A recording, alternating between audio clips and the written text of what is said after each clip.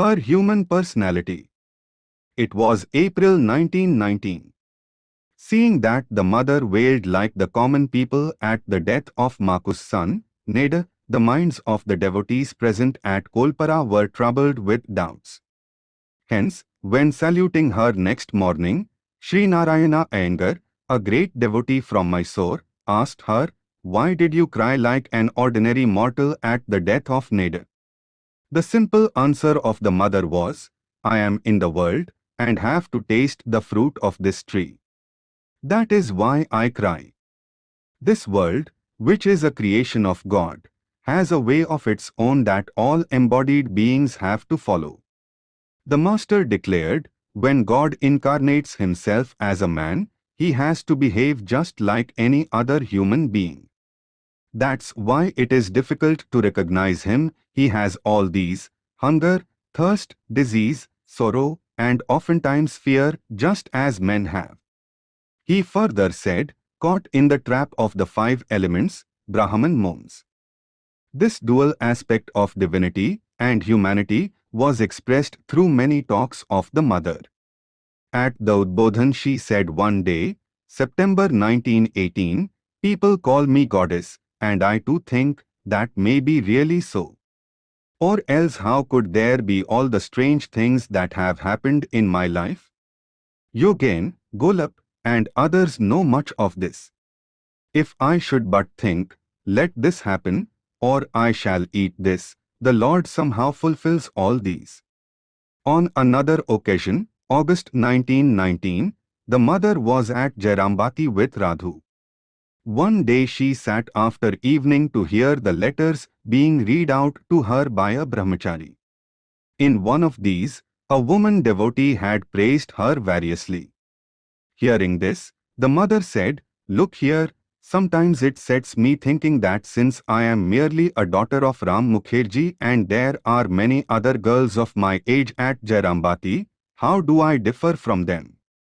Devotees come to pay their respects from places unknown to anybody here. Besides, on questioning them I learn that some are magistrates and some are lawyers. Why do these come at all? She simply drew attention to the problem but suggested no solution. The brahmachari, however, had no difficulty in diving deeper and discovering the truth. Hence he pushed the line of thought a step further and inquired, "Well, don't you always remember your real stature?" The mother replied, "Can that always be so? How then could all these works be done?" But even in the midst of work, whenever the desire arises, I can get the inspiration with a little thought and then the play of the great Maya stands revealed. We turn back to an earlier time, 1st February 1907, when the mother was at Jairambati and a devotee wanted to know if the master was the ever-present Brahman in its fullness. As the mother confirmed the view, the devotee put in again, "As to that, all husbands are to their wives the ever-present Brahman in its fullness. I don't ask from that point of view." The mother replied, "Yes, he is the ever-present Brahman in its fullness, as a husband as also in that other sense." The devotee then fell to thinking that just like the unity of Sita and Rama or of Radha and Krishna, there must be a unity between the mother and the master, and yet as a matter of fact he saw before his very eyes the mother engaged in domestic duties. To remove his doubt he asked, "Then why do I see you as though making chapati like any ordinary woman? What are all these? Are these Maya?" The mother replied, "What else but Maya? Why should I be in such a state if not because of Maya? I should have been sitting by Narayana as his Lakshmi in Vaikuntha. It's just because the Lord likes to disport as a man." The devotee again asked, "Doesn't your true nature flash in your mind?" The mother replied, "Yes, it does at times, and then I think, what's this that I am doing? What's this I am engaged in?" Again all these things, pointing in front, houses, children, etc., come to the mind and I forget my essential nature. And as she had accepted that sport or Maya out of her free will, she said, now and again, it's only by accepting an illusion that I am so, or this is nothing but continuing in the midst of an illusion. The desports of an incarnation are only apparently human. In the Master's life it strikes one that though he was ever in divine moods, all his activities on the normal plane had a charm and orderliness of their own. On whatever level of existence his mind might be at a given time, it only revealed moral and intellectual perfection of an ideal order to which others might well aspire to rise. This is a special gift to mankind from Sri Ramakrishna, who finished his earthly play only a few years ago. In studying the mother's life also, we are forcefully reminded of this fact. Furthermore, just as in the Master's life there is no lack of ideals for the workaday world in spite of his constant state of spiritual ecstasy, so also in the mother's life there is piety, renunciation, selflessness, and divine afflatus and serenity. Alongside of these are her affection, service, liberality, modesty, humility, and other soft human qualities which bring into prominence a much desired corrective to the individualistic and self-centered civilization of the modern age. In fact, even a casual pursuit of this life makes it clear that while the life divine is ever dedicated to general goodwill, the life human is busy with personal welfare. Bearing all these facts in mind, Swami Premananda once told Swami Keshwananda and other devotees, you have seen with your own eyes how the mother, who is in reality the great goddess ruling over those who wield the destinies of kings and emperors, has yet elected to become a poor woman plastering the house with cowden, scouring utensils, winnowing rice and clearing the leavings of the devotees after their meals. She undertakes all these tasks to teach the householders their domestic duties. What infinite endurance, limitless mercy, and absolute absence of egotism are there! And in a letter he wrote, who has understood the mother? There is not the least trace of splendor. The Master had at least the brilliance of wisdom, but what about the mother? For her even that glow is wanting. What a great power is that! Glory to the mother! Victory to the mother! Glory to the powerful mother! The poison that we cannot assimilate, we pass on to the mother. The mother takes every one on her lap. Infinite power, limitless pity. Glory to the mother! Not to speak of us, we have not seen even the Master do so. With how much caution and testing would he accept a man? And here, what do we see here in the mother? Astonishing, astonishing. She is giving shelter to all, eating everybody's food, and assimilating all. Mother, mother, victory unto the mother. Remember that mercy of the mother, that infinite compassion of the mother, in weal and woe, in success and failure, in famine and pestilence, in wars and revolutions. Glory unto the mother. Victory unto the mother. The mother, too, spoke one day in this very strain. When a disciple said, what an abundance of spiritual trances and ecstasies had those who went to the Master. But nothing of that is being done by you to us, the mother replied. As to that, to how many indeed did he do such things, and how selectively at that? Even so his body fell down quite early. To me he has pushed on a line of ants. If I do just as he did, how long will my body last? What a number of children I have to tend. The fields of application for the spiritual power being different, a certain disparity will be noted in the behavior of the two personalities. But close scrutiny will reveal their fundamental similarity, nay identity. The renunciation and selflessness which charmed all concerned by their unrestricted expression in and through the life of Sri Ramakrishna, who spent his days in the precincts of a holy temple in the midst of devout souls, did also enlighten the dark labyrinths of domestic duties by being reflected in 1,000 ways against the background of family relationships in and through the life of the Holy Mother. Whereas the master resorted to such petty desires as I shall smoke, I shall drink water, in order to chain down to the common plane his mind that ever tried to be lost in transcendental heights, the mother accepted Radhu for keeping within limitations a mind that would otherwise expand and merge in the infinity beyond. This may appear as a bondage, but on closer observation we find it as a proof of the limitless willpower of the mother. The master gave up gold, whose touch caused him pain. The mother touched it with her head under the belief that it was nothing but the goddess of wealth and good fortune in another form. Rejection of a thing as non-Brahman and acceptance of it as Brahman are both fundamentally indicative of enlightenment and non-covetousness. In the light of all such spiritual truths, we proceed to a study of the mother's life in a purely human setting, and in doing so we remind the reader, again, that in any attempt at an analytical comprehension of this character, we must not totally lose sight of her divinity and accept the purely feminine characteristics as a measure of her greatness. The facts that we shall consider in this chapter fall under two categories. Some of them are interlinked with her life, while of others she is but a witness.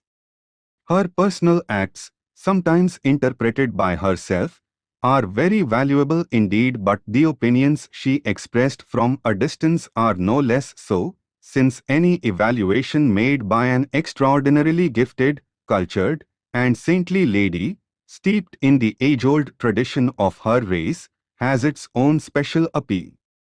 And when we remember that her whole life was meant as a beacon to future generations, these illustrations, through life or comments by word of mouth, become all the more significant. For the little hamlet of Jairambati, the mother had a lifelong fondness. Once when she was on the point of leaving for Calcutta, her aunt said, "Sarada, do come again." The mother said, "It goes without saying that I will." And to emphasize that promise, she touched the floor of the house again and laid its dust on her head, quoting a line from a Sanskrit verse, "Mother and mother country are superior even to heaven." She had some sort of relationship established with every villager, aged or young, whatever their social standing.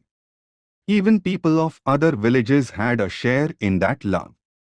On the day of the immersion of the image of Durga, when all came to prostrate themselves before her and to receive her blessing, she never forgot to inquire about and show the utmost consideration for her uncle Kunja, who belonged to a lower caste of a different village and was noted for his skill in making images of deities. In such social contacts, she did not let her high caste stand in her way. The great devotee, Girishchandra Ghosh, once declared that in the present age Sri Ramakrishna conquered all through his weapon of salutation, humility. The mother's life too was eloquent of this attitude of being lowlier than the lowliest. When as a result of advancing years it became impossible for her to cook for all, an old Brahman woman was engaged in the kitchen. The mother called her aunt. When the mother was about to salute this aunt on the evening of the immersion of the Durga image, the old woman protested, saying, "That's unthinkable, mother. You're the mother of the universe, all salute you. I am an ordinary woman, I can't possibly pocket such high honor." The mother, however, could not be dissuaded. She saluted the cook and added, "That can never be, you're my aunt, to be sure." There was not the slightest affection in these dealings.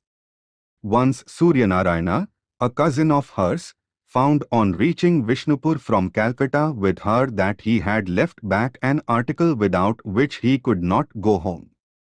Accordingly, a telegram was sent to Calcutta advising its dispatch by the next train. Till the thing came, the mother refused to go away, leaving behind her cousin alone, and said, Is Surya a stranger to me? We have mentioned earlier a number of facts concerning the mother's attitude to caste. The master once declared, devotees have no caste. The mother seemed to follow this literally in the field of spirituality, though in social dealings she never advocated revolution, but rather conformed to the established norms. In refusing initiation to a certain candidate who had his own family guru, she said, one should follow one's family tradition, one has to observe caste so long as one is in society. When during her last illness it was proposed to feed her with bread, she declined, saying, "My boy, don't you feed me with things touched by Mohammedans during these closing days." Accordingly, she was given bread made by Brahmins.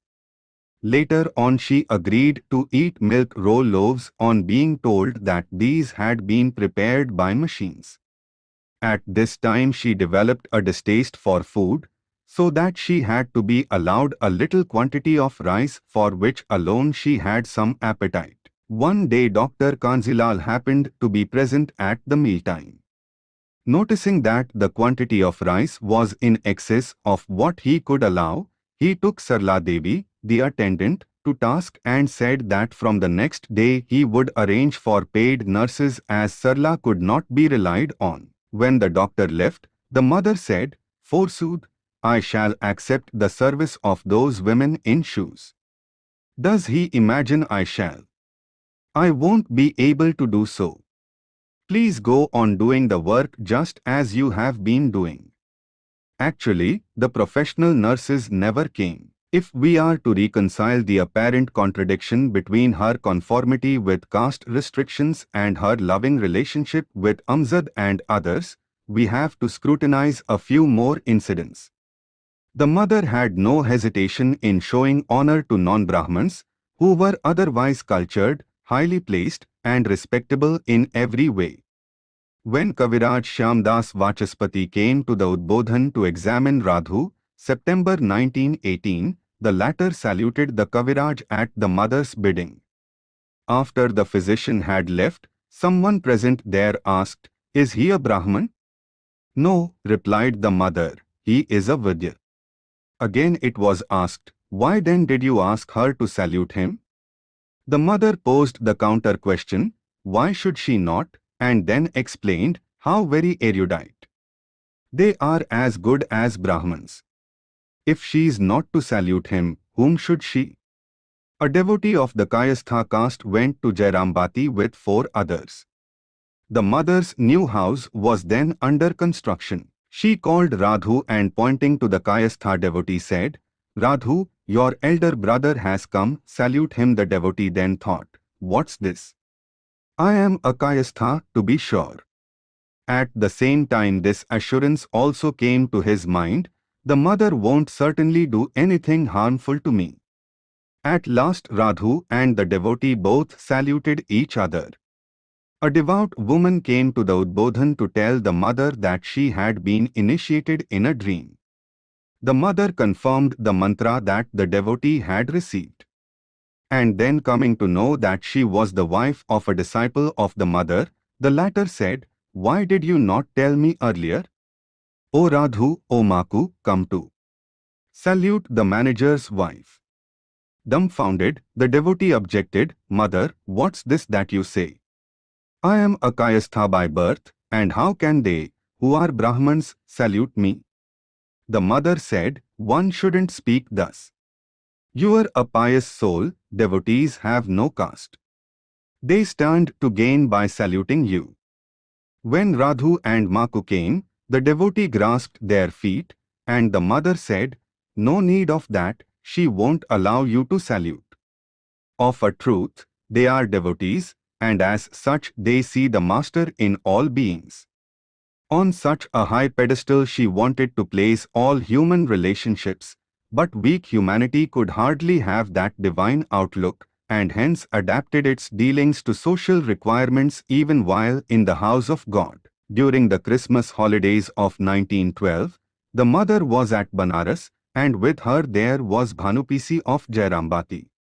When Golapma heard that two Brahman girls had touched the feet of Bhanupisi, she flew into a rage, because honoring a woman of the milkman caste, to which Bhanupisi belonged, in that fashion, was, according to Golapma, tantamount to pampering the egotism of all low-caste people, as a result of which they would care little for others. When the mother came to know of the whole incident, she said to the girls, "Look at Golap's thoughtlessness. When all should be happy on a festive occasion, here she is hurting others' feelings. Don't you mind this, my good girls. All can be saluted as devotees."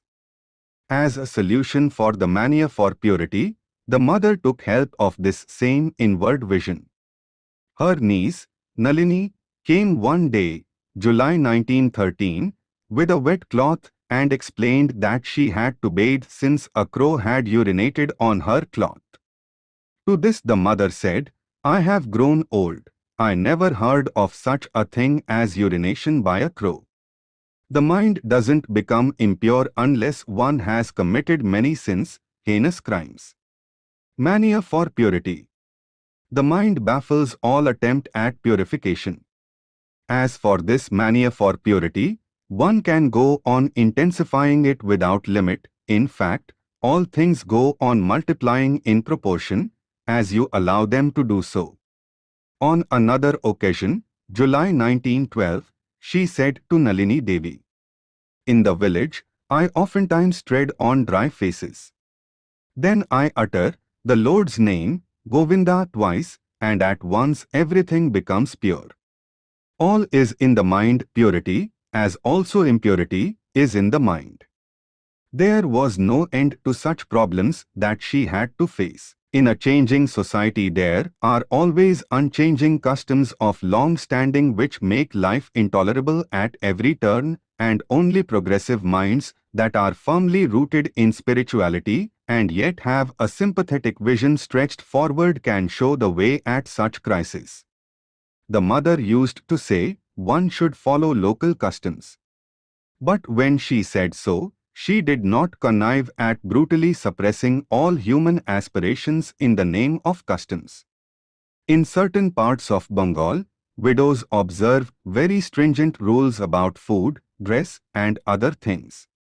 Coming to learn of such rigor in the life of a widow, the mother said, "You should eat chapati, parta, chapati baked in butter, etc. at night. Take these after dedicating them to the master." In other words, if it was not allowable, according to local customs, to eat rice, there should be found some other reasonable method for the sustenance of the body. In this respect, the natural sympathy and discriminating wisdom of the mother must have been reinforced by what she saw the master do one day. That was an Ekadashi day, the 11th day of the moon, when widows of high castes refrain from cooked food in general. Yoginma came with her old aunt to Dakshineswar. The aunt had been fasting that day without taking even water, and on the previous day also she went without food owing to some ceremony in the house. She was very old, and the fasting for 2 consecutive days made her extremely weak. Arrived at Dakshineswar, as they advanced towards the Nahabat, the mother noticed the old aunt panting. So she came out to help her and said, "Shall I give you a little syrup?" The old lady shook her head in disapprobation. When she had recovered a little, Yoginma led her to the master's room followed by the mother. As the old lady climbed the steps of the master's room, he found to his great concern that she almost crawled. He hurried to the place, and taking hold of her, he asked Yoginma, "Why is she gasping for breath thus?" Yoginma told the reason, whereupon the master looked at the mother and said, "Could you not give her a little syrup to drink?" The mother replied, "I suggested it, but she declined." The master at once took down some sugar from a sling and, mixing it in a tumbler of Ganges water, held it before the old lady saying, "Drink." She stared at him meaningfully for a while, then drank it without further ado. Then touching her bosom she said, "My heart is cooled, father." In later days, when Kshirodebala Roy, a widow from childhood, went to the mother for initiation, she asked her, "Dear girl, what do you eat on an Ekadashi day?" Kshirodebala used to eat sago at first, and then being told that it was adulterated with things that are banned for widows, she went without any food on those days. Such austerity told upon her health, and she looked emaciated. The mother was moved on hearing her account, and she said, "No, no, I tell you, you eat sago, this will help to tone up the system." Later she added, "My girl, you have practiced enough of rigor, now I tell you, don't do so anymore. Your body is now lean like a log of wood. If the body is destroyed, with what will you undertake spiritual discipline, my dear?" Kshirodebala had her hair cropped short according to local custom. Golapma and Yoginma, out of their sympathy for her, argued against such unreasonableness. But the mother intervened to say, "It is good that she has done so. If one has hair, there creeps in a sense of luxury, one has to take care of it. However that may be, my daughter, you have crossed over that bridge of hair and reached here. You have reached the goal for which all that austerity was needed. Now, I tell you, don't you undertake any more austerity." What a fine combination we get here of pity with divine outlook, and of avoidance of luxury with eagerness for the protection of the body as an instrument for spiritual endeavor. The succeeding illustrations also are replete with the same spirit. A devout Brahman widow of Chandrakona, who was a disciple of the mother, lived with her at one time at Jairambati. Like the widows of old, she wore a white piece of cloth without any border, cropped her hair short, and did not even chew betel, leave alone wearing ornaments, and yet she served the mother silently and cheerfully. For this service, self-control, and avoidance of luxury, the mother loved her and waxed eloquent in her praise. Finding the child widow Shavasna Devi intent on rigorous fasting, the mother said to her, "What will you gain by hurting the body? I tell you, drink water at least." When Surbala Devi after her widowhood proposed to eat nothing for the rest of her life but simple boiled rice and butter, the mother said, "If the soul hankers after any food, that should be offered to it. Else you incur a sin." The soul cries out saying, "She has deprived me of food." Although the mother did not eat rice on Ekadashi days, she took a few luches. She was heard to say, "Call on God when the body is calmed after eating." Her companions, Yoginma and Golapma, also did not fast without food and water on those days. We noted earlier that under a belief that the master could not die, the mother did not discard fully the signs of her married life even after the passing away of her consort. Still, her natural simplicity in food and dress, along with her reverence for tradition, brought about an austerity that could not escape notice. Fish and meat she never tasted, bodice or jacket or any such thing she never put on, and instead of a cloth with broad and fabricated borders, she wore one with a very thin red outline. The mother's denunciation of child marriage was unequivocal. There were two unmarried girls from Madras in the Nivedita school, who were of about 20 or 21 years of age. Referring to them, the mother said, "How they have learnt arts and crafts. And as for our girls, the people of these wretched parts go on clamoring when a girl is hardly 8 years old, send her to a new family. Have her married." Alas! If Radhu had not been married, she wouldn't have come to grief so early. Uncle Kali married his sons Bhudev and Radharman very early. Bhudev was tied in wedlock at the age of 13, 7th May 1913, and Radharman at the age of 11. The mother was then in Calcutta. When she got the intimation there, she remarked very caustically, "He is marrying his little sons and extracting money from me. He doesn't know that ultimately he will have to suffer." Knowing that in wedded lives there was a pitiable lack of self-control, she deplored that some people seemed to take the multiplication of their families as the be-all and end-all of life. In this connection she added, the master suggested a controlled life after the birth of 1 or 2 children. Sense control is a necessity. All those austerities enjoined for the widows are meant for sense control. As she warned men against being lured by women, so also she cautioned women against men. To a woman she said, "Never have any faith in men, not even if God himself should come to you in the form of a man." This was, of course, an extreme case. The woman concerned was beautiful and had become the owner of vast properties after her widowhood in the prime of life. On another occasion the mother thus advised a woman devotee not to frequent monasteries or other places where holy men reside. "Look here, my daughter. It's true that you will be going there with pious motives and devotion, but if that should affect their minds, you too will have to bear a part of the burden of the sin." This, too, was an unusual case. But the trend of both the instructions is obvious. The mother had no literary education. But that did not curb her enthusiasm for making others learned.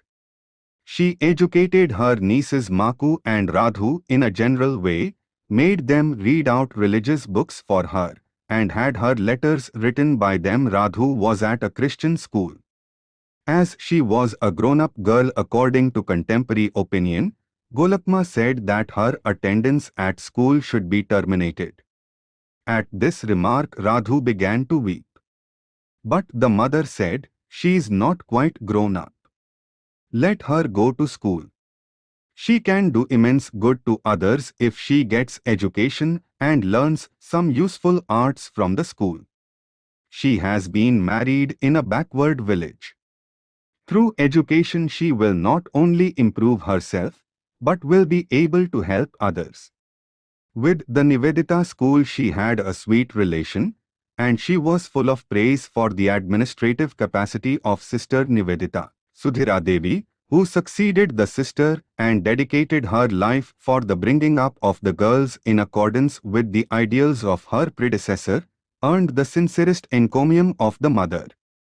Being told by a certain devotee that she was greatly worried because she had 5 unmarried daughters at home, the mother advised her, "If you can't marry them, why should you worry so much? Put them in the Nivedita school where they will learn and live well." The woman did not act up to this advice, but the mother's advice has its own intrinsic value. She knew darning, embroidery, etc., and did not generally depend on others for such sundry things. She was full of appreciation when anyone brought her woolen fabrics, with patterns of temples and deities, for being hung up on her walls, or carpets, with creepers, trees, and flowers finely embroidered on them, for her to sit on. In fact, her admiration for the good qualities in others was very remarkable.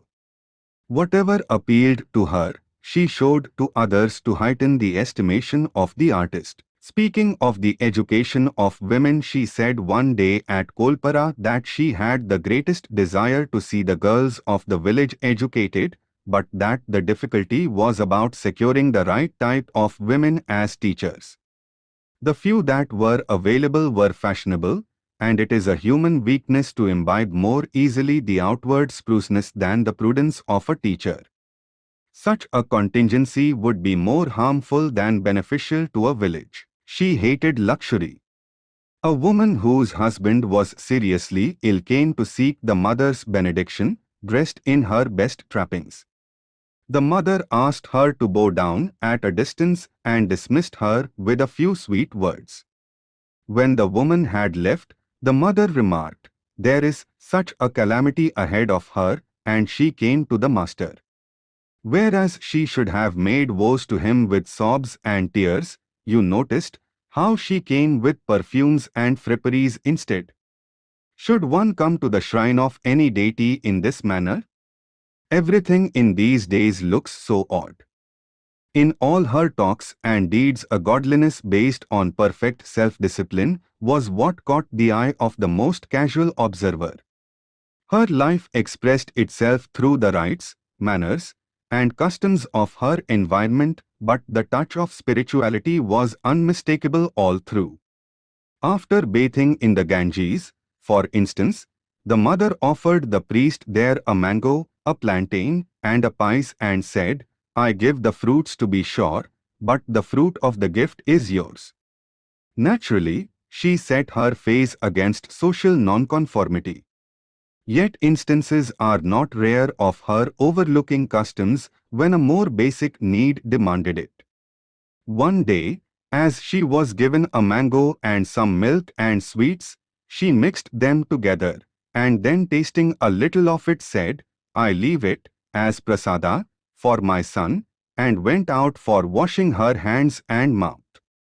On her return, she found a woman devotee eating the whole stuff and saying in a tone of wounded love, "Her sons will eat everything, while we shall starve." The mother was taken aback at first, but without any protest, she ordered some rice, soup of lentils, and vegetable curry, mixed all these together, tasted a little of it, and said, "I leave it, as prasada, for my son." Another woman who stood by had then the doubt in her mind, how could she, a Brahman woman as she is, eat twice? As the objection was not voiced in words, the mother's reply remained unknown. But in a similar case, another woman devotee could not help saying, "Well, mother, how is it that, though you are a Brahman's daughter, you have eaten rice twice and you have polluted your lips?" The mother replied, "I can do everything for the good of my children. No guilt is incurred thereby. And if it is prasada, there is no fault in taking it even 5 times, for prasada is not to be classed as ordinary food. Don't you disturb your mind with such petty questions, these things make you forget the master. In the name of the master, do whatever you think right, notwithstanding what others may say." Still we repeat that, though such events were not infrequent, every act of hers in the social sphere was above criticism. Once, at Kamarapukur, a disciple wanted to take the impression of her feet on a piece of cloth. But as widows are debarred from painting their feet with scarlet dye, the mother dissuaded him saying, "This is not the proper place. All people don't look upon me in the same way as you do. For instance, many from the Laha family frequent this place. In consequence, I shall have to hide myself, for there will be the color of lac dye under the feet." During her stay at the Udbodhan, a woman devotee happened to bring for her a cloth with a broad red border. The mother accepted it with a smile and wore it, but soon put it away saying, "How can I possibly wear it, my dear? People will say, the wife of the Paramahansa, Ramakrishna, wears a red-bordered cloth. Anyway, since you have brought it, I shall wear it when going to the Ganges for bath." During her last illness, a monk came to see her at the Udbodhan. The mother was in her bed, and her head had no veil. The monk massaged her feet a little and went away. The mother then turned to the woman attendant and said, "I had no veil on my head, why did you not draw it down? Am I dead that you are behaving so even now?" When the mother was going to the Ganges for her bath, Golapma advised her to apply oil to her body, but she said, "I won't rub oil. If I do, others also will. It's not proper to go for a dip in the Ganges with the oil on." When one day the mother tied an amulet to Radhu's body and set apart a piece in the name of a deity, so that Radhu might recover from her sickness, a woman disciple was perplexed to see her behave thus, since the mother could by her mere will cure Radhu without having recourse to such means or intermediaries. The mother explained to her, if anyone falls ill, one can get cured by vowing things to deities. Besides, each should have his due. At that time, August 1911, the mother bade at the Raja's Ghat, for Durgacharan Mukherjee's Ghat had not then come into existence. When returning from the Ganges, she carried some water in a small pot, a little of which she poured at the roots of the wayside banyan trees and saluted them once. When a devotee wanted to take her to Ranchi, she declined, saying that one should not go anywhere in Chaitra, March to April. When a certain Kaviraj suggested to her, as a remedy for rheumatism, to take a piece of garlic boiled in milk, she said, "No, my son, I shall not be able to eat garlic." The Kaviraj argued, "Mother, the garlic will have no smell when boiled in milk. This is an efficacious remedy for rheumatism." The mother still said, "No, my son, I can't do that." So the proposal had to be dropped. Then we come to the mother's social outlook and patriotism. The very topic may seem queer in this context. But people who live in society, who are nurtured by the food and air of a country, imbibe certain ideas consciously or unconsciously about society and country, which continue throughout life, and though they remain generally unnoticed, still they make their presence felt at crucial moments. We have had some acquaintance with this side of the mother's character in connection with the Sindhubala incident, the agitation for boycott of foreign goods, and the relief of the poor and the distressed. We shall now briefly refer to a few more incidents. A disciple of the mother, who was noted for his quiet life and religious temperament, was unnecessarily harassed by the police. One day, just as he stepped out of his chapel, he was arrested and whisked away. He was not allowed time even to take a little prasada or to drink a glass of water. When the mother heard of this, she said sorrowfully, "Just see how iniquitous the English are. My honest boy, he has been oppressed for no reason whatsoever, and he has not been allowed to take a little cf the master's prasada. Can the rule of the English last?"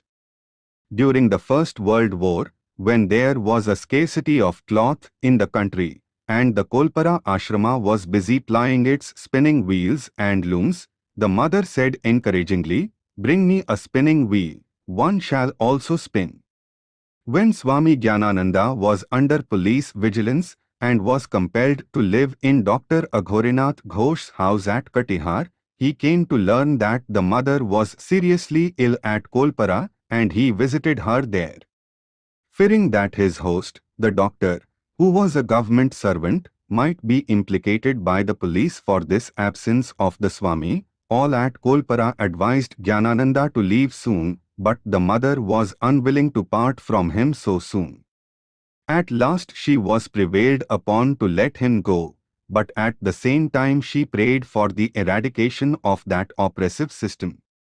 In 1913, when many people lost their all in the Damodar flood, the mother told one of her disciples, "My boy, do good to the world." At the mother's behest, the disciple girded up his loins for the service of the God in the form of suffering humanity and went to the mother to take leave of her. On entering the room, he was astounded to hear her saying to herself, "Only money, money, money," for he thought that the mother had read his thoughts, which then centered round the problem of collecting funds for the service of the afflicted.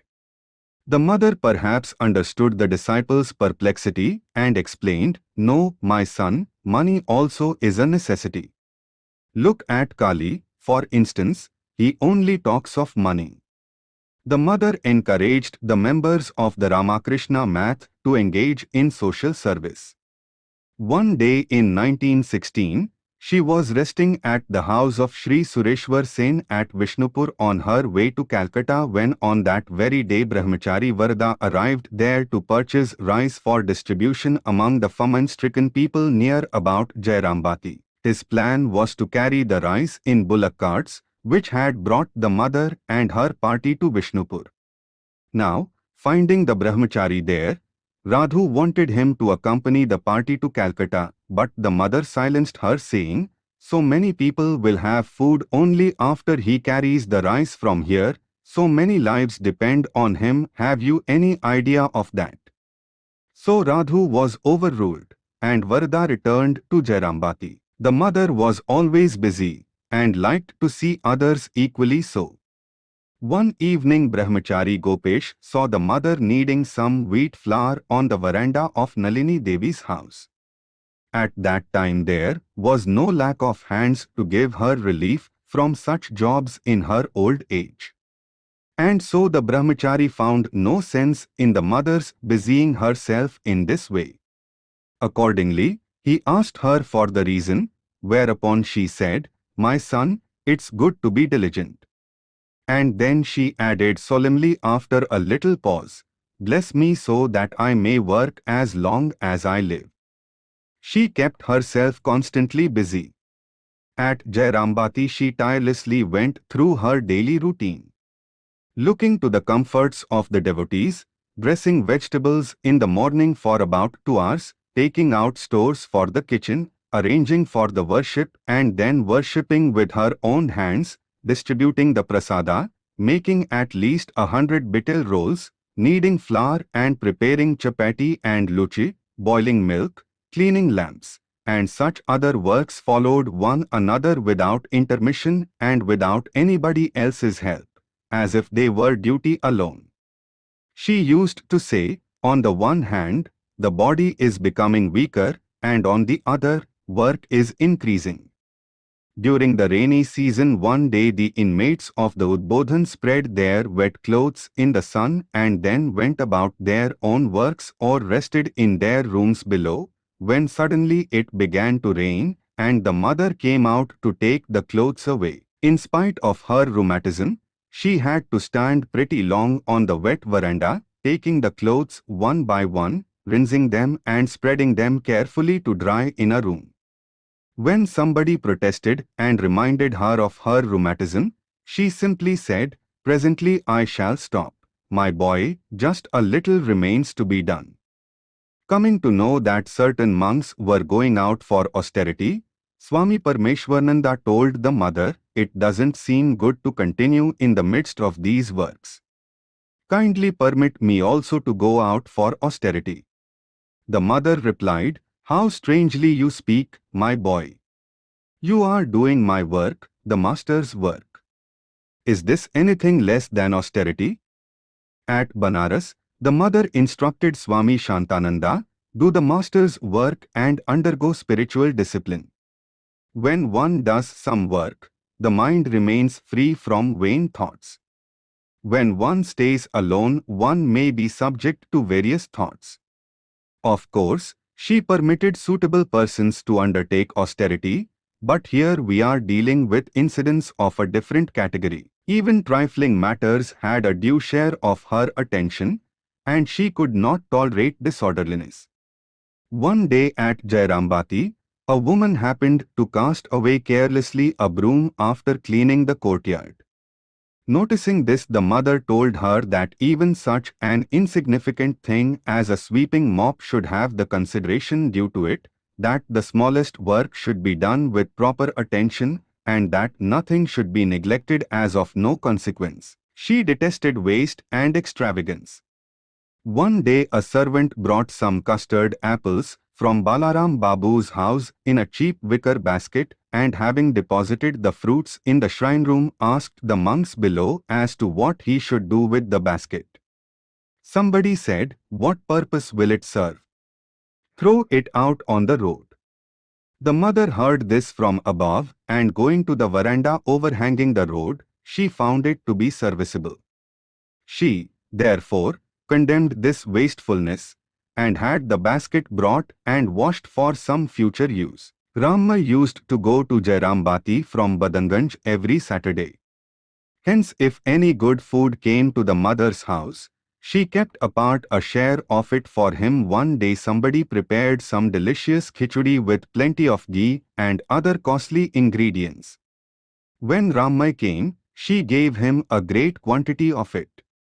As he could not do full justice to it, he ate as much as he could and then wanted to throw away the rest. But the mother said, "My boy, don't throw away such good stuff," and directed him to call in a girl of the Sadgupa caste from a neighboring house, who came and carried away the remaining food with great delight. Then the mother said, "Each should have his due. What men can eat shouldn't be wasted on cattle. What cattle can eat shouldn't be thrown away to dogs. What cattle and dogs can't eat can be thrown into ponds for the fish. Nothing should be wasted." As for herself, she kept even such useless stuff as waste vegetables and fruit peels for cattle. Prone to follow tradition as human society is, there crop up strange problems for it which refuse to be fitted into any existing pattern, and hence society reacts either by ignoring or by suppressing them. But on the transparent hearts of supermen is reflected even under such circumstances a new light by which society is able to discover fresh avenues of approach to such baffling situations. In front of the mother's house in Calcutta, there lived a man with his paramour. When the woman fell ill, the man tended her with the fullest care, and the mother once said in praise of this man, "How splendidly he attends on her, my dear. I never saw the like of it. This is real service, this is real love." The person spoken to kept silent before the mother, though she entertained the greatest repugnance for the pair and thought, "Fancy, that there can be any such thing as service for a paramour." It is naturally difficult for ordinary women to appreciate readily this catholicity of the mother. Up till now we have noticed the mother in the midst of serene and solemn surroundings. But we should not conclude that there was no girlish simplicity or feminine joviality in her.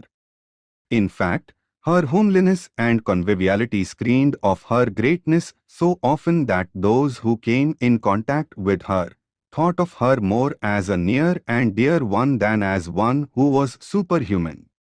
Where others would resort to blustering for concealing their ignorance or ineptitude, the mother readily admitted her shortcoming or inability to the extent of making herself the laughingstock of all and joining heartily in the resulting hilarity. During an early visit to Calcutta, she found on entering a bathroom and opening a tap that a hissing sound issued out of the water pipe.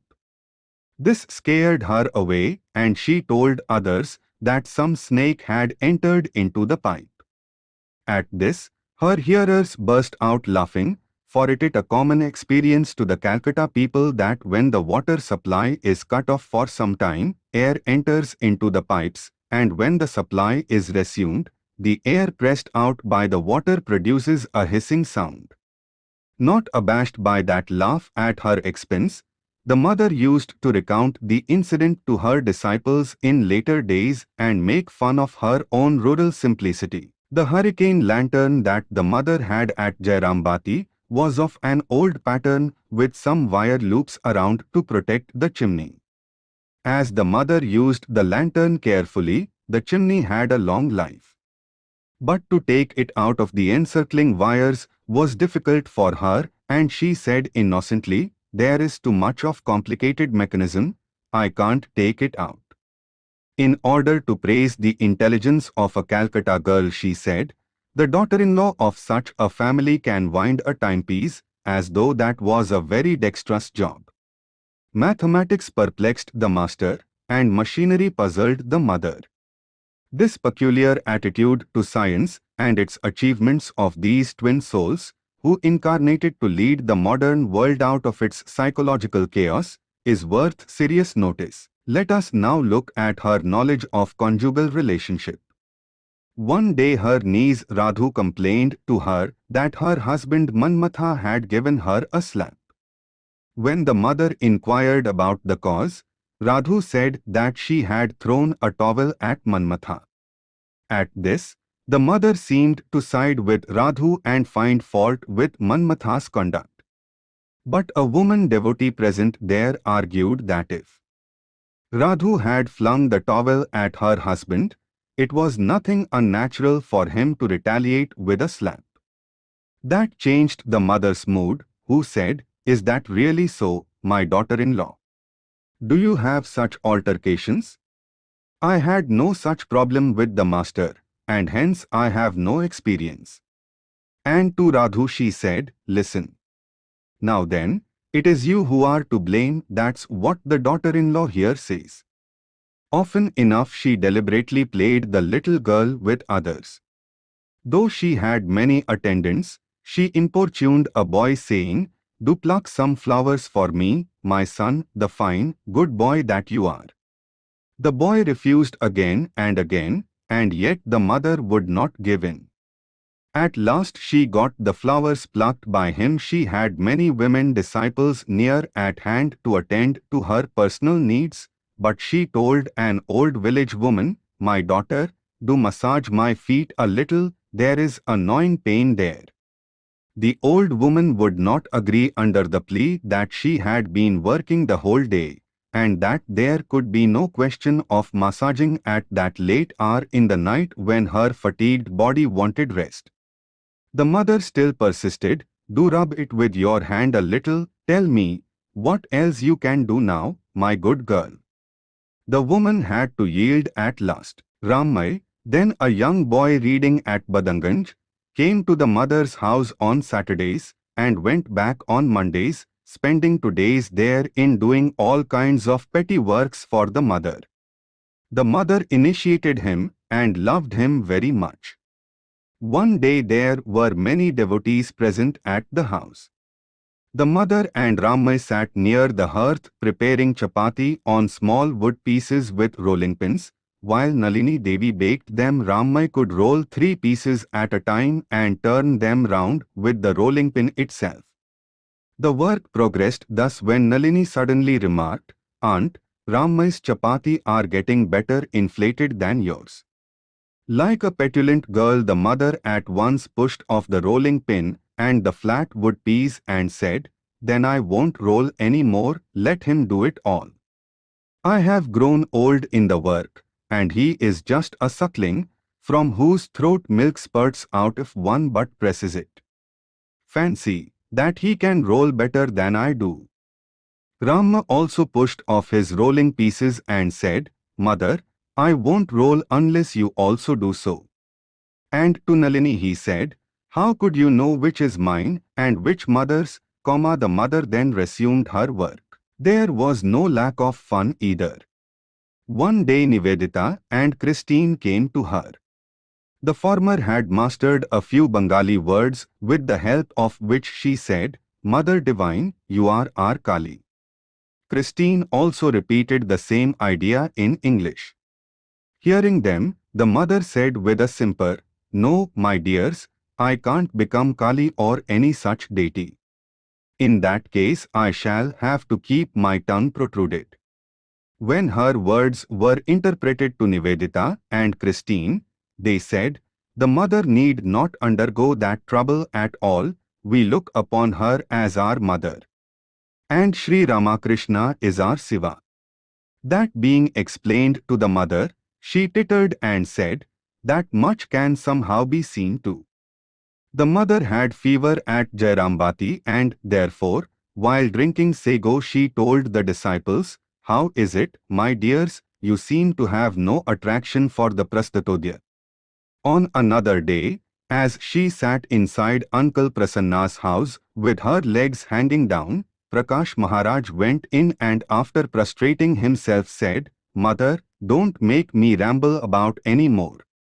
The mother replied, "You could forget me and wander about so long, and should I not now make you wander a little more?" The mother might make fun, but when others ridiculed anybody for his foolishness, she did not unnecessarily add to his embarrassment by joining in the giggle, but rather she would show sympathy. During her last stay at Jairambati, some devotees from Ranchi came with many fruits for her. There sat by her a widow named Bhavini Devi, who was distantly related to her as a cousin, and as such she was known to the devotees as Aunt Bhavini. The aunt's old mother was then ill, and hence the mother had given the aunt earlier to pomegranates for her mother. Later came the fruits from Ranchi, out of which the aunt expected a good share. And so she said with a deep sigh, "Alas! At first it was I who was proposed to be married to Paramahamsadeva, Ramakrishna. My father did not wedge me then to him, thinking that he was mad. If the wedding had taken place, all these things would have entered my house." This made all laugh. There was a smile on the mother's lips, but it did not denote ridicule but rather friendship. She said to the aunt, "Why, then, take whatever you want." And to her attendant she said, "O Hari, put aside something for the master and then give some more papos, pomegranates and other fruits to Bhavini." To the aunt she said, "Don't you give the papos to your mother to eat, they are rather bad for her." Her ideas of money and ornaments differed somewhat from the master's. As soon as these came to her hands, she touched them to her head. If anybody happened to remind her of the master's very different treatment of them, she used to reply without any subterfuge or prevarication, and yet in words full of meaning, to compare me to the master. "My son, I am after all a woman." The master himself went so far as to make me wear golden ornaments. She had some regard for precious metals as symbols of the goddess of good luck. But she had no attachment for them. Once, before starting for Jairambati from Calcutta, the mother gave her attendant a 10-rupee note for purchasing a wrapper for a poor woman in the village.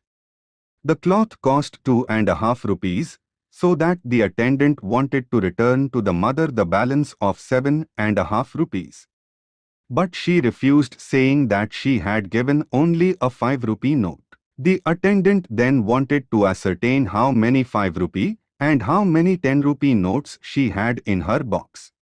The mother did not remember. Then he asked, "Do you at least remember how much money you had in all?" "No," replied the mother. At last the attendant said, "Now you can well realize the truth. Why should I be returning more? And where can I get the extra amount?" Only when the matter was thus pushed home to her did she agree to accept the money. This non-attachment was an inborn virtue.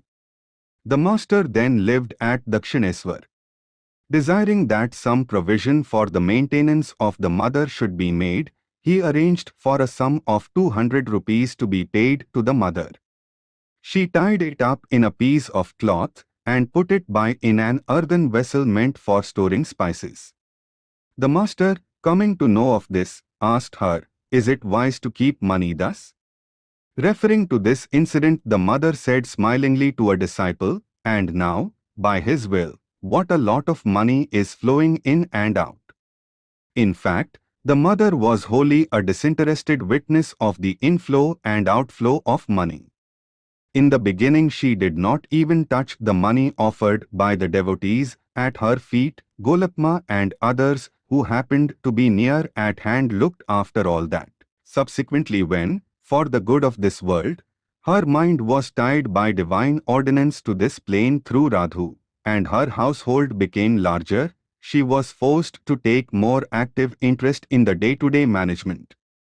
Even during the first years of this new situation, her brothers received all the money that came by postal money orders, and she only fixed her thumb impression on the receipts when the occasion demanded it. Still later, one of her attendants wrote the mother's name, while she put the thumb impression.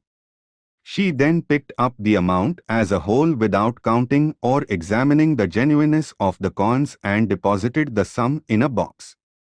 She did not like giving too much of attention to money, saying as she did, "The jingling of coins lures the minds of poor people." The money was kept in an ordinary box and drawn out of it without any account for receipt or disbursement. She used to hand over the key to her attendant and ask him to take out the necessary sum, or she herself opened it and said, "Here it is, take it." When any balance was returned after shopping, she kept it in the box without counting. Sometimes she herself purchased some vegetables from the mother of Satish Samui, who came to her door with them.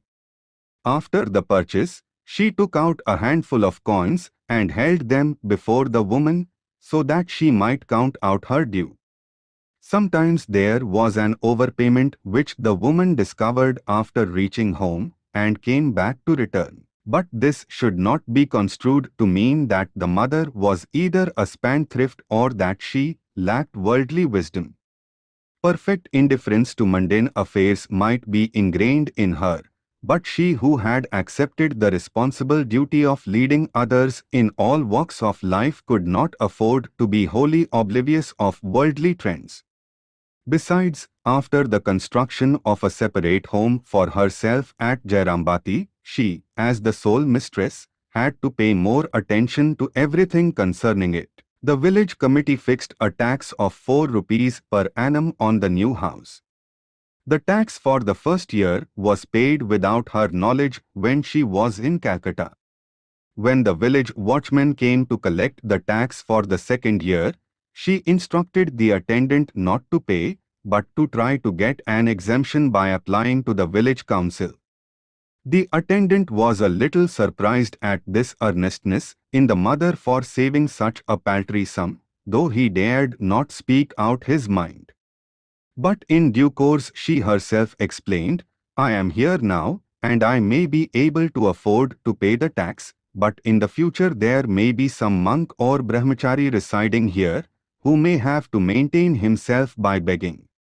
Where will he get the money for paying the tax?" Howsoever that may be, the president of the council directed the tax to be paid for the second year, as it was too late to grant exemption, assuring them at the same time that he would stop the levy from the third year. The gentleman kept his promise. When Swami Gyanananda was at Jairambati, he tried to procure pure milk even at a high cost. To the milkman he used to say, "You can charge as high as ₹1 for 32 pounds. But I want pure milk." Hearing this, the mother said, "What is this you are saying, Gyan? Here milk is available at a pice for £1 so that poor people also can drink it, and you are raising the rate thus. As for a milkman, it's his habit to mix water with the milk. If you raise the rate, he will be tempted to mix more water for earning more money." When the Swami lived at the ashrama at Navasan, he procured one day some of his pure milk at an exorbitant rate for the mother's house at Jairambati. Brahmachari Gopesh went with the milk, but on the way, he found to his horror that there was a little fish in it. He then thought that as the milk could not be offered to the master, he might as well throw it away. But on second thought he preferred to carry it to the mother and abide by her decision. The mother was told everything, but at the suggestion of throwing it away she said, "Why should you waste it? If it can't be offered to the master, there are the children who can drink it." One day a woman came to sell blankets at the Udbodhan, and Nalini Devi fell to chaffering with her. The woman demanded ₹1 and 4 annas, whereas Nalini would not agree to more than ₹1. This went on for a pretty long time, when the mother said to Nalini, "You have been haggling for such a long time for a petty sum of 4 annas. Fine." She moves from door to door with the load on her head in the hope of earning a little money, and here you detain her so long for a trifling sum. Besides, what need have you of a blanket? You have everything and still you are out to buy one. It would have been better if one were given to my daughter-in-law, meaning her disciple Kshirodebala, who was there. She does not use anything but blankets. Of these two, she has but one. Though she has to manage with that single blanket even in these cold days, still she doesn't beg from anyone. Kshirodebala was moved to tears to think that the mother kept herself so well informed. As vegetables were not easily available at Jairambati, Satish Samui's mother procured them from other places and sold them to the mother at prohibitive rates. When the mother's attention was drawn to this, she said simply, "She is mindful of my needs. In times of difficulty we can get our requirements from her just for the asking.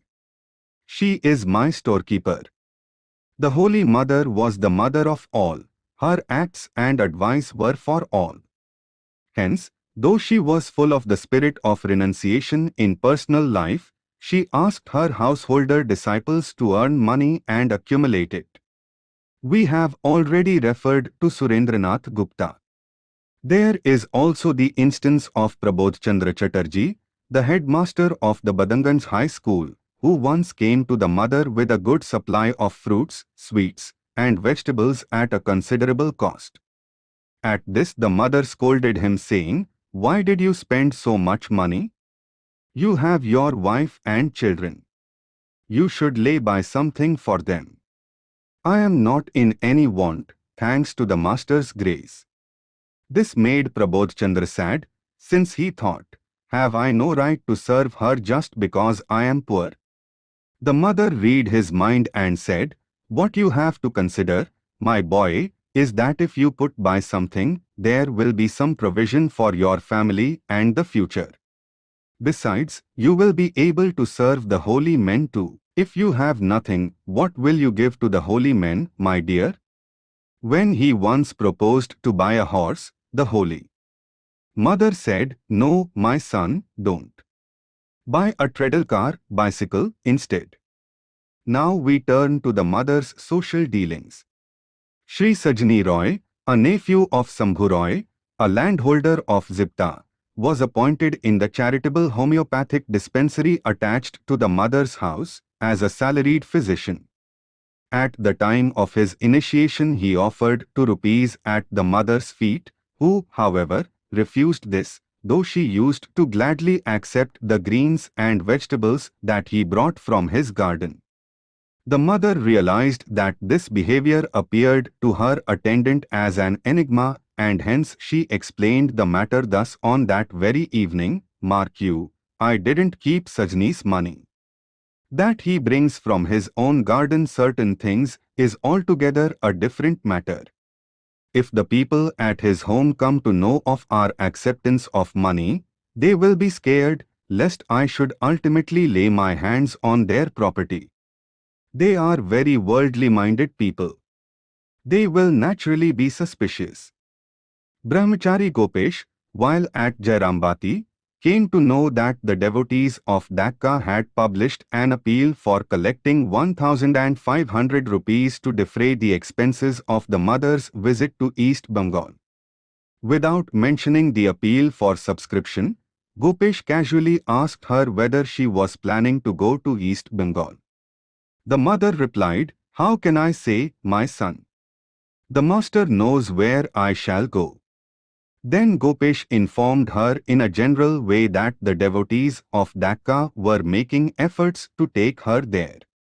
At this the mother said, "They will raise some money, to be sure."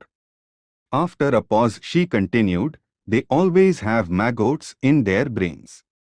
Look here, for instance, there is a new craze for the master."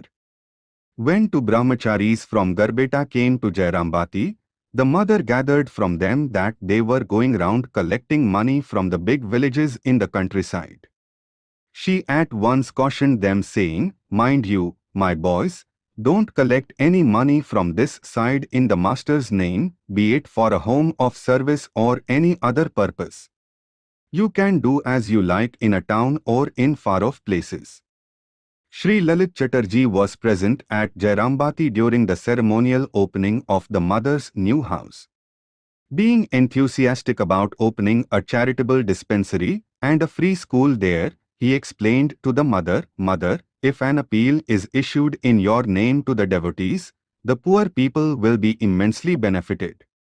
Though the mother disliked such a method of raising funds, she could not reject the proposal forthwith out of consideration for the gentleman's susceptibility. Just then Brahmachari Roop Chaitanya, Hemendra, came there and condemned the idea with all the vehemence he could command. The mother heaved a sigh of relief and told Brahmachari Rash Behari afterwards, "Methinks he saved me like my yogin, Swami Yogananda." 5. For shame. To beg for money. Subsequently, Lalit Chatterjee himself met the expenses for the dispensary. Next we come to the mother's courtesy. A young man of the Roy family of Zipta came to Jairambati on some business at about 2 o'clock in the afternoon, and finding Ramay and others, who were of the same age and his old acquaintances, he sat in the mother's outer house to have a chat. The mother, somehow coming to know of his presence, lighted the hearth and sat down to prepare a little halwa with semolina. When Ramay protested, "Mother, he has not come to you, he is of our age and has come to confabulate. Why need you take so much trouble for him?" The mother replied, "How can that be so, my boy? They are our landlords, our rulers. We have to do something for them." The language used by the mother and the method of her instruction had their own distinctiveness. When talking to the people of Calcutta, she adopted their vocabulary, but with her relative she talked in her native dialect.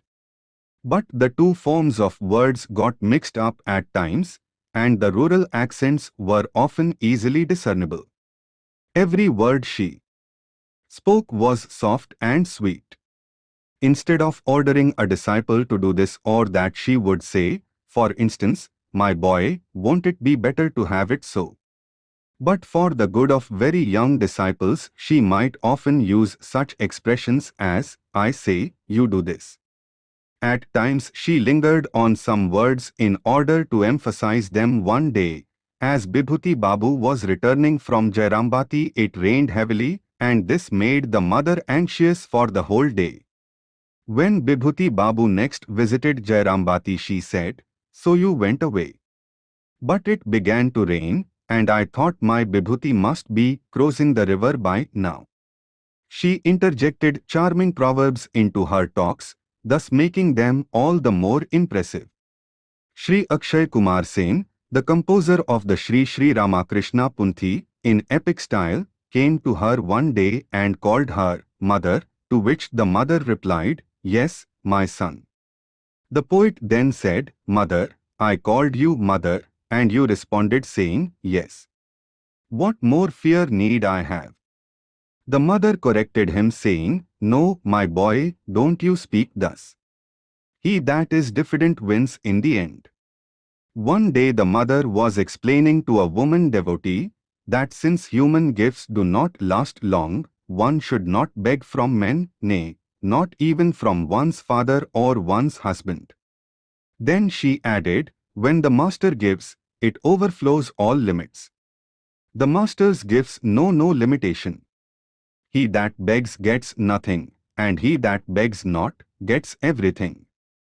In connection with Nivedita's death, she said one day, "He that is a great soul, for him cries the inmost soul." In addition to the command of such pregnant proverbs, she chose and used her words with such skill that, though they were simple, they always revealed a cultured and thoughtful mind. After the conclusion of the First World War, Jatindranath Ghosh one day tried to explain to her the 14 clauses of peace as adumbrated by President Wilson of the USA. After hearing some of these, the mother commented, "Their protestation is only lip-deep, mukhastha, meaning memorized or resting on lips." As he did not seem to have grasped the meaning, she elaborated her point thus, if it issued from their heart's antastha, it would mean a world of difference. And there were the APT analogies. In order to explain the idea that God realization can come through His grace alone, though spiritual discipline has its own worth inasmuch as it purifies the mind, she said, His grace alone avails. Yet one must practice meditation and japa. The impurities of the mind are removed thereby. As the fragrance of the flower comes out when it is moved about, or that of the sandal issues forth when it is rubbed, so also enlightenment dawns when one goes on thinking on God. By transcending desires, one can get it at once. Coming to learn once of the misunderstanding between two persons, she said, there are times when everything has to be endured. At times, before sacrificing to gods, you have to offer flowers even at the hoofs of goats.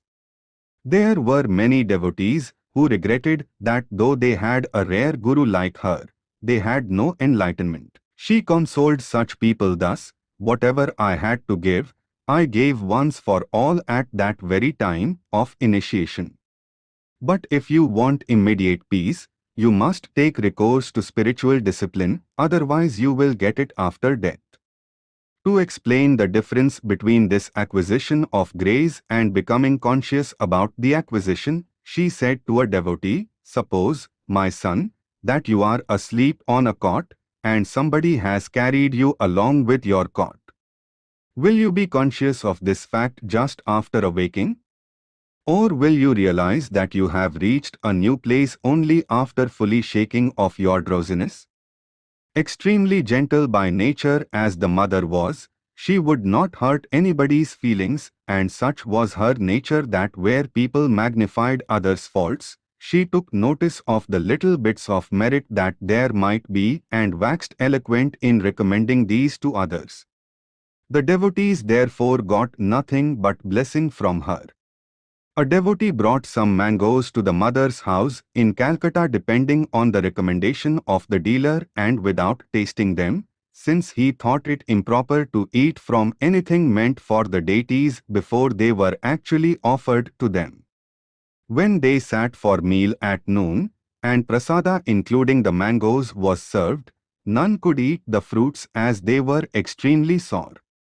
Nonetheless, the mother tasted one of them and said, no, it is a good enough fruit with a mixture of sweet and sour tastes. The mother indeed had a bias for sour things, but that was not the only cause for her praising in this instance. The real motive was to save the devotee from embarrassment. Indeed, whenever the sweetmeats brought by the devotees proved to be bad, she tasted one or two by way of encouragement. Whatever she had, she distributed with a free hand among the devotees.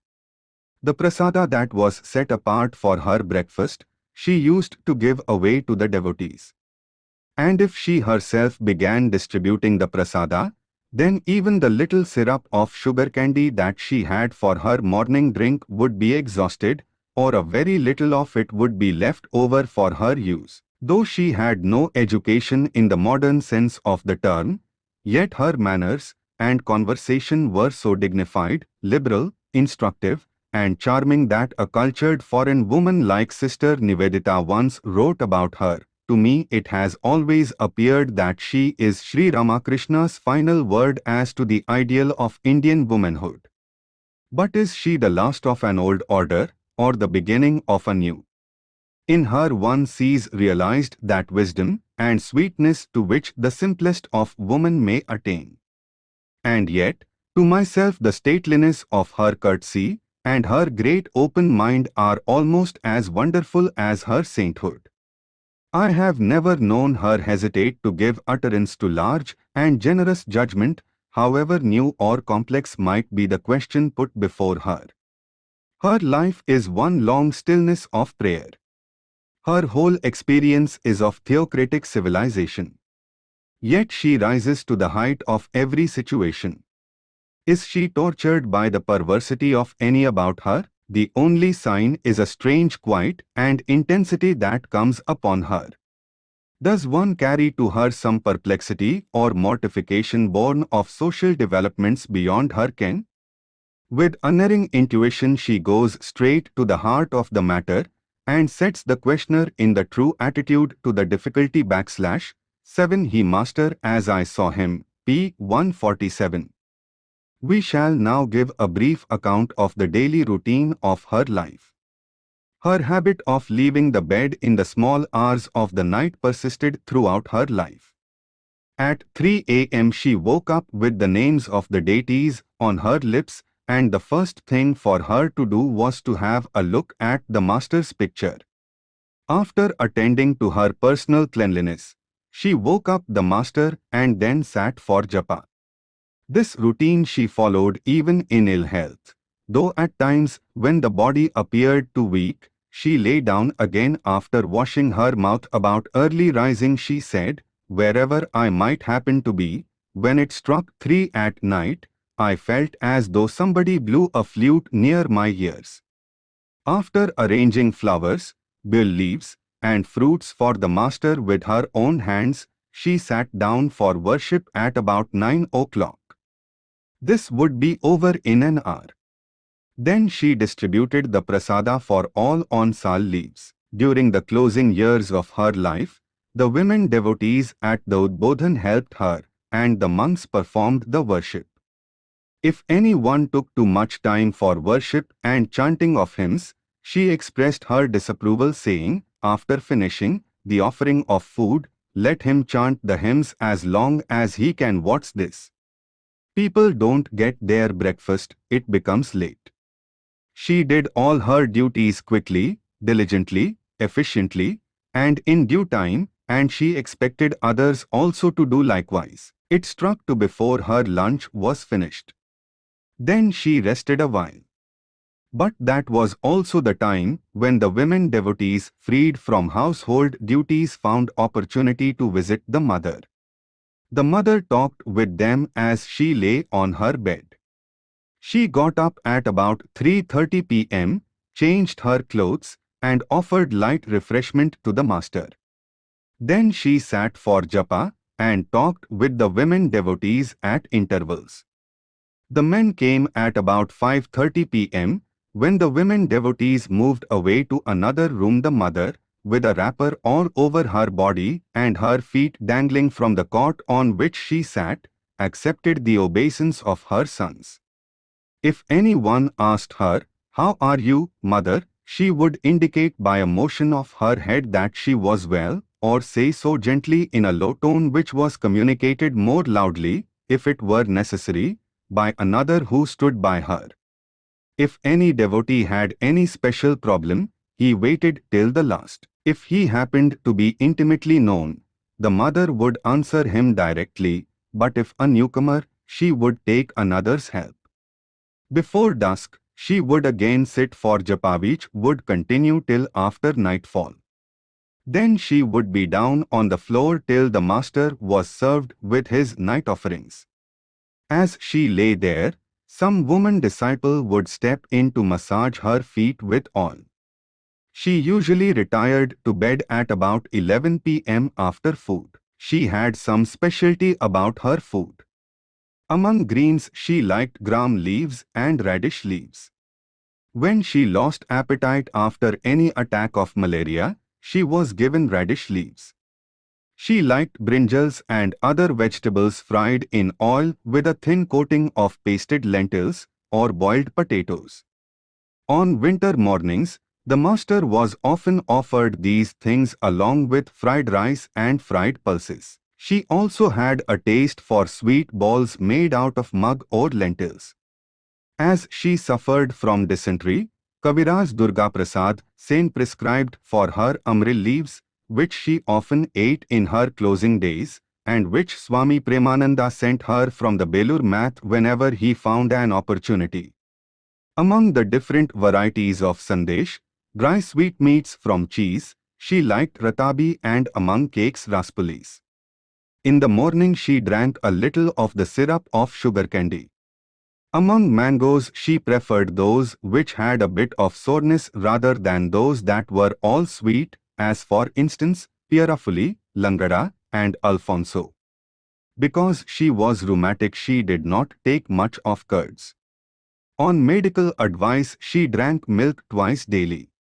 Each time she was given a pound of milk, half of which she drank, and left the other half with rice mixed with it as prasada for her children who came to see her. In the afternoon she took nothing but beetles and water. Her night meal consisted of 2 or 3 luchis, a little vegetable, and milk. She cleaned her teeth 4 times a day with a powder made of tobacco and coconut leaves burnt together. So long as the mother lived with her brothers' families at Jairambati, she used to dress vegetables, sitting on the veranda, from 7 in the morning till 9. The devotees sat by her then and talked while helping her with cleaning and sorting the greens and vegetables. After bath, she sat for worship at about 9 o'clock and then distributed prasada among the devotees. They generally got fried rice, halwa, and sweets, to which were often added fruits and roots brought by themselves. This over, she entered the kitchen to relieve the cook for her breakfast. In curries she used salt, chili, and spices very sparingly, as that accorded with the master's taste. Whenever a devotee went inside to bow down before her, she gave him a sweetmeat with a glass of water and at least 2 rolls of betel. Whatever the devotees brought from Calcutta or other places for her, she accepted with readiness and subsequently distributed these among the devotees as though they were meant for themselves only. The village people too came to pay their respects to their grandmother, and in return got handfuls of the good things brought from afar. Whenever Swami Sardananda and Krishnabhini Devi, wife of the master's devotee Balaram Babu, sent any good thing, she set apart the first shares for Simhavahini, Dharma, and other village deities. Her relatives and disciples also got their shares. Again, if any devotee happened to be absent, she kept his share reserved for him. During a festival some cakes were prepared in the mother's house, some of which she kept away for Bibhuti Ghosh, who used to come there regularly. But for some reason, he could not turn up at the expected time. Nevertheless, the mother went on placing the cakes over the fire every day to keep them fresh, and every time she did so, she said, "Maybe he'll come tomorrow. If he does, then I shall be sorry to think, alas, he could not get it to eat."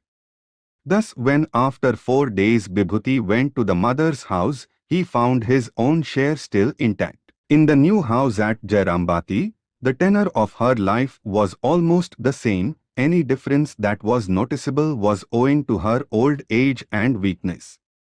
At that time she had to cut down her activity and spend more time in bed.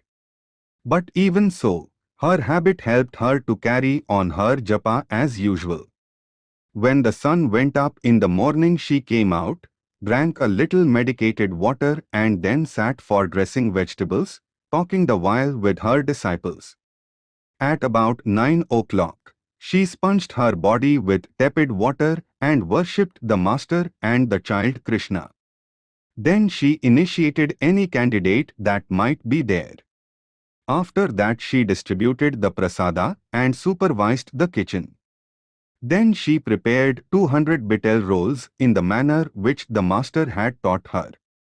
On some days the mail was read out at this time, and the mother gave orally the answer to each letter, which the attendant then put down in writing. When the cooking was over, she invited the master to his meal in the kitchen. After that she sat down for food with the attendants. As she suffered from biliousness which produced a burning sensation all over the body, she had a liking for a soup of black lentils. Here also she mixed some rice with milk, just as at the Udbodhan for the devotees to eat as prasada. At about 3 in the afternoon she washed her hands and feet and sat down for dressing vegetables, during which time the village women gathered round her and poured forth the tales of their weal and woe. There was a Brahman woman cook, Still the mother cooked a few dishes with her own hands for her children, which she herself served. If on any day the daily mail could not be dealt with in the morning, it was taken up in the evening. At 9 p.m. food was offered to the master by the mother herself, or if she could not, through indisposition or illness, by somebody else. She could retire only at 11 o'clock after providing for the comforts of all.